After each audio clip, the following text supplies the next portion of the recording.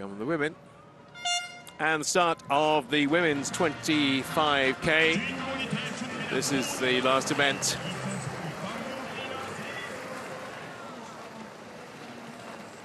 What a terrific race. In very, very difficult, trying and challenging conditions they have been for Ana Cunha of Brazil. And the last few strokes will bring her home. Brazil can celebrate once again, and she will celebrate in the only way she knows how.